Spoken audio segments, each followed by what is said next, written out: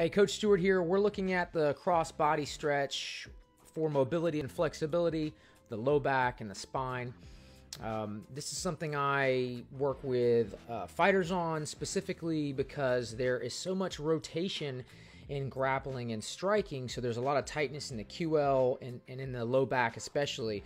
So we kind of look at this in two parts. We're going to be looking at mobility, where you're going to be kind of like moving fluidly through this movement pattern, and then we're also going to look at a flexibility where we're going to be holding at the end stage and focusing on actually improving flexibility. You can see here working with pro fighter and instructor Dewan. He is already sweating, so this is at the end of a strength and conditioning session. It's probably best when you're going to want to do mobility and flexibility stuff specifically targeted for that purpose, that you want to do it when the body is nice and warm. So now let's look at some of the details of this specific movement pattern. And again, keep in mind we're going to be breaking it down into mobility and flexibility. So we're going to cover the mobility first. Your starting position is palms flat, shoulders down, one leg up. And as we kick that leg over, that's why we call it the cross body stretch.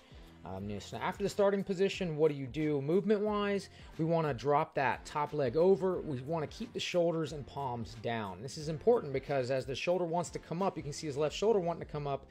That shows you there's some tightness along that pathway. So with this being mobility, he's now on his own kicking those legs over, transitioning and dropping that leg to the other side of the body. We want to make sure that we're switching back and forth, and you'll probably notice a tightness, like more prevalent on one side of the body than the other side.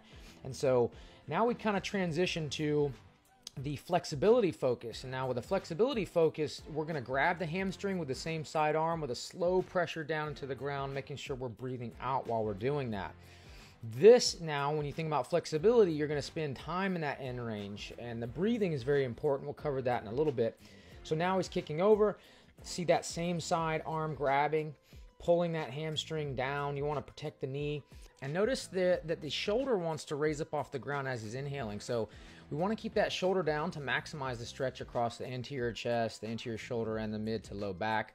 You can actually grab a kettlebell with that extended arm to kind of keep that shoulder down, or hold on to something to kind of keep that down.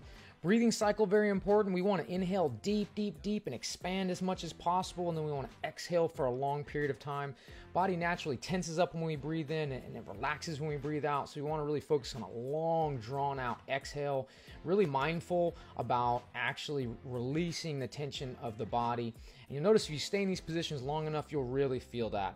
And you want to breathe into the areas and expand the areas that you want to stretch. And you also want to contract and breathe out and exhale out of those areas. I like to think about the breath going out my arm or down the leg, and mentally focus on relaxing, while I'm going through that stretch. So this would be a great one to add to your functional flexibility arsenal.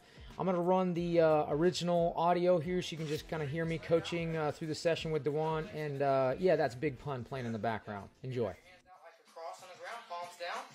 You're going to kick this over and try and let your back loosen and go all the way over. Yeah. All right, then you're going to fire that leg up, back to center, up here. Now here the legs switch. Oh, okay, gotcha. So I'm here, as it's coming forward. That one down, that one up. Boom. All the way over the side, all the way over the side. Fire that leg up. Up, in the air, switch. Now, the leg side, I want you to take the fingers and grab behind the hamstring. Pull it down to the ground. Relax your face, Breathe through that. Okay, you're going to let go. You're going to go up in the air and switch. Kick that leg over. That hand goes and gets hamstring muscle, pulls it down flat.